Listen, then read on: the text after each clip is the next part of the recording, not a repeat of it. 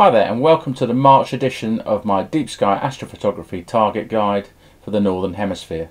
This series of 12 videos is aimed at helping you to choose what targets to image from month to month, and hopefully it will also fuel your passion for astrophotography along the way.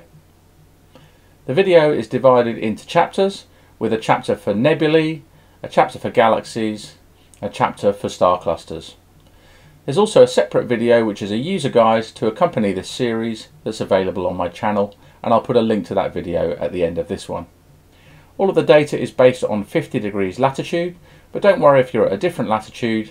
If you're say at 40 degrees, then everything will appear 10 degrees further to the north, and if say you were at 55 degrees, everything will appear 5 degrees further to the south.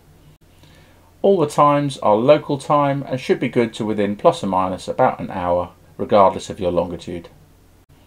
I hope you enjoy the video and find it useful in choosing your targets to image. If you do, please let me know in the comments. It's great to get feedback.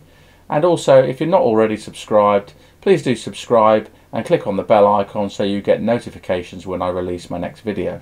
And of course, don't forget to come back next month for the next video. So let's get going with this month's guide.